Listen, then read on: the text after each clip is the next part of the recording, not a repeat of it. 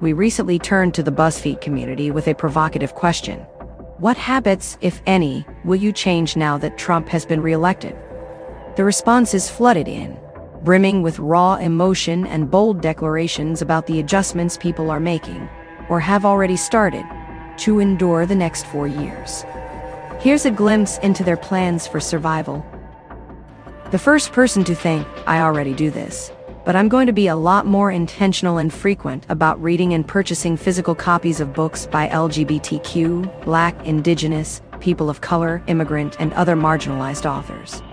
I will also focus on books that are frequently challenged or banned, or could be in the next 4 years, such as nonfiction books about his first presidency. Knowledge is power. I will also get more involved in local and community organizing and politics since the federal government is well and truly cooked.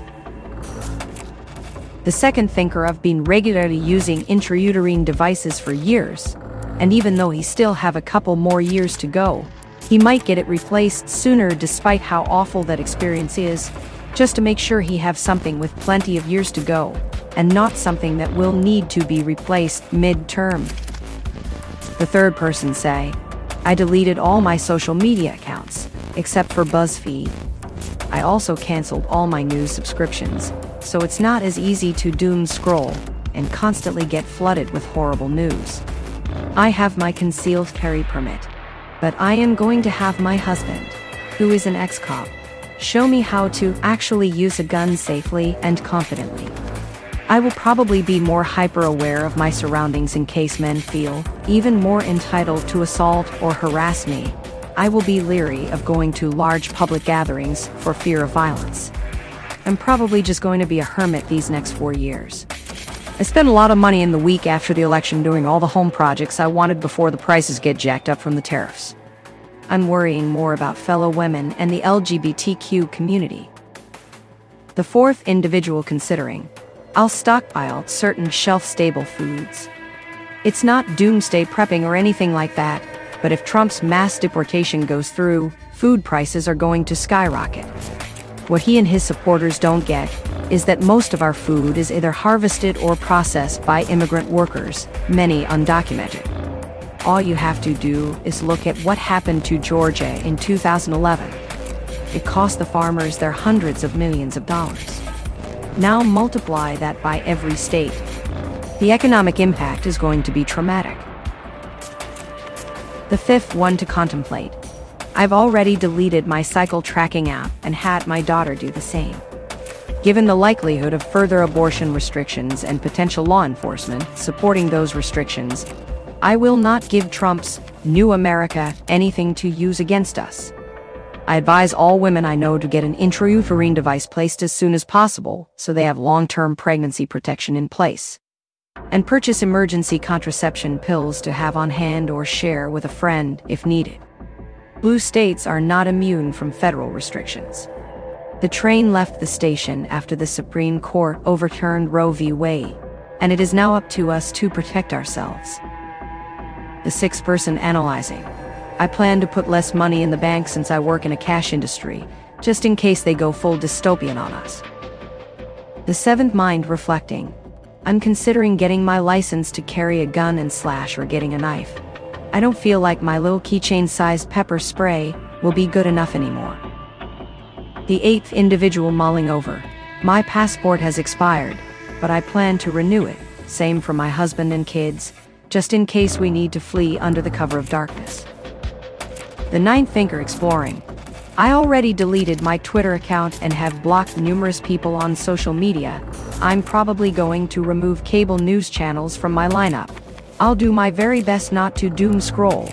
I'll stay in communication with like-minded people who are going to be fighting this nonsense left and right. A good friend of mine online said that life is too short to reactivate the 8-year depression of the past. I agree with that, so I will find joy wherever possible. Of course, in closing, if you voted for Trump, I can't wait for your choice to backfire on you, because it's only a matter of time. The 10th person evaluating. I've been on birth control for years. I'm going to ask my midwife about permanent birth control, which I was going to do in a few years anyway. I don't want to experience periods and premenstrual syndrome again because the government outlaws birth control. The 11th soul deliberating. I'm no longer watching the news except one of the major networks' evening news programs. I don't want to look at or listen to Trump or his supporters gloat. I plan on focusing on things I can control.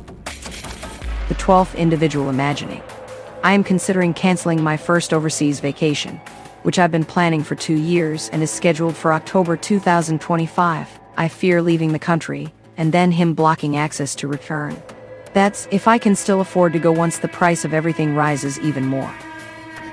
The 13th person envisioning. I've been listening to more international broadcasting like BBC4 and BBC World Service. I also listen to CBC to stay away from cable news. The 14th mind reasoning. I'm accelerating my timeline for moving to Spain. I'm done fighting. I'm done dealing with the fools. I'm just going to leave peacefully and get away from Make America Great Again supporters. The 15th individual reflecting. I plan to bring my husband to as many of my doctor appointments as possible, so that I have a white male to vouch for my choices. I hate that I don't trust medical personnel to listen to what I want, but I'm glad I have a husband who does. The 16th one analyzing. As a youth librarian, I will make sure I have enough cash to post bail when I'm arrested for the books I have available on my shelves. The 17th thinker mulling it over. As someone who doesn't sleep with men, but is a survivor of sexual assault, I bought several orders of generic emergency contraception just in case. I'm also on supplemental nutrition assistance program and worry about the incoming spike in inflation from tariffs and deportation and the gutting of social services, so I'm also buying tons of non-perishables. The 18th person pondering. I have been looking at moving to a blue state. New Mexico is probably the frontrunner right now because of the climate. Many blue states are really cold. Blue cities and red states no longer cut it, especially with gerrymandering. If all of Project 2025 does end up actually happening, then I will look to move countries. The 19th soul contemplating. I will build an emergency stash of food, water, and basic items. I'm not expecting the world to end, but I'm pretty sure we're in for some rough times in the next 4 years. The 20th mind considering. Spend less time on social media. I deleted my Reddit account 2 days ago, which to be fair was a long time coming. The popular page had interesting content, but then a post about unfathomable atrocities gained prevalence. I'm not a head in the sand / ignore the world type of person, but some of those posts have caused me long-lasting mental harm. Additionally, it's been 9 years of dealing with Trump-related politics and hateful social issues. I can't go another 4 years seeing them continually if I am going to stay in a relatively safe mental headspace. The 21st thinker reflecting deeply. Canadian here, like I did last time the former president was in office, I will consciously choose not to spend money on American-made products and will avoid traveling to the USA. This time I will also not click on news articles about him. It's too exhausting. He could do something terrible on live TV, then lie and say he didn't, and many would still defend him. That bar for presidential behavior could not go lower, and I am going out of my mind watching what Americans will condone. The 22nd person reasoning. I got my family citizenship in the European Union and Australia. I'm planning to use one or both of them. The 23rd individual exploring thoughts. No more taking the high road. When they go low, I'm going deep down too. Playing nice hasn't gotten us far enough. I'm done biting my tongue and being polite. I will also distance myself from those who voted for Trump for the economy. I have no time for people who value money over human rights and life.